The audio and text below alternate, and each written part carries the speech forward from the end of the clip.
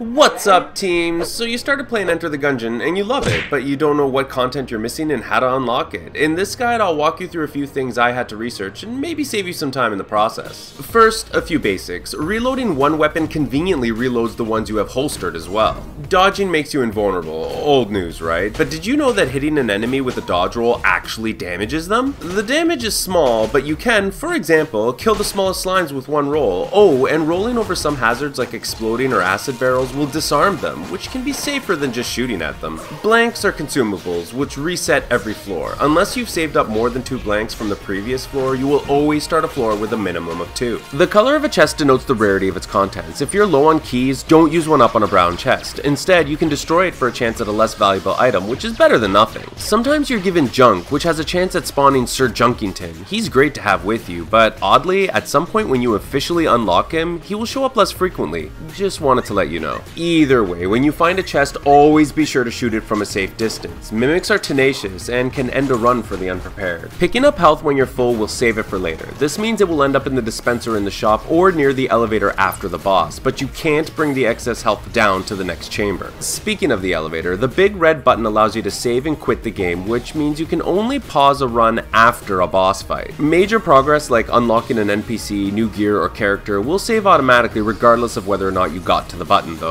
After defeating a character's past, you will gain access to an alternate costume, which will be laying around nearby. The game never explains this, so look for the white outline and interact with it to cosplay. There are also 4 secret characters to unlock, but I wanted to highlight one in particular. The bullet can be unlocked after killing at least one past. You might have noticed these red-caped bulletkin walking around. They carry a gun, but never shoot. If you manage to not kill one and just hang out with it in the room until they disappear, they will teleport away, allowing you to continue as normal. If you can do this 5 different times, you will unlock the bullet character who uses the blasphemous sword. Once you've saved this guy, he tells you that you can unlock some shortcuts if you find him later in your run, only he never tells you where he's hiding. Ever notice how entering a new chamber leaves a giant hole at the beginning of the level? Maybe you were afraid to fall down since every other hole damages you, but not this one. Inside you might find him working away. Talk to him and he will ask you for some materials for each floor. I wanted to give you the heads up that on the last quest for each one, he wants you to bring him something special and claims that you'll know what it is when you see it. Right. Turns out you'll need to defeat the boss on that floor without taking damage, which will give you a master round. Then show it to him and he will unlock the shortcut. Also, make sure to talk to him in the breach after you've completed the shortcut since he unlocks new gear for you.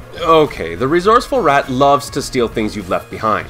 But here's something you can try. Leave a room with something in it and quickly return before you fight in another room. Catching the rat like this will prevent him from returning as you explore the surrounding rooms, which gives you a little more time to fight nearby without him stealing the items you're saving. However, venture too far for too long and he'll be back to pilfer it. To open them, you can use an explosion or simply fire off a blank to reveal a secret area. In the tutorial stage, there is one of these already exposed, so remember to head back there if you missed it the first time. It unlocks some stuff and a new quest for you. However, in the Gungeon, the only way to find these secrets is to shoot at them with a weapon that does not have infinite ammo. Sure, there are a few items which can help you find these secrets, but in general, they're most common in chest, elevator, or dead-end rooms. So why is it that you can do nothing at this altar? To get this secret, you'll need to extinguish the fireplace on the first floor. You can do this with a weapon that shoots water, otherwise you'll have to look for this water barrel and roll it to the fireplace. Once the fire is out, interact with the walls inside to reveal a secret room. This unlocks an area with a trapdoor that needs 2 keys. Manage to open it and head down to a sewer-like level with new mobs. Now, when you find this new red armor buff, don't pick it up yet. Instead, finish off the floor and kill the end boss. If you survive, head back and get the special armor you saw earlier. This armor will always sit at the front of your health and is the first to get destroyed upon taking damage. That's why you waited until now to pick it up. You see, you'll have to take it through the elevator to the 2nd floor and find the altar room I mentioned before. Now put the red armor buff on the altar to reveal stairs leading to the Abbey of the True Gun. I still have yet to complete this. It's wicked tough not getting hit in this game. In the comments below, I'll link a few wiki pages you will probably want to research on your own. There's a lot I couldn't fit into this video, so your journey is just beginning, young Gungeoneer.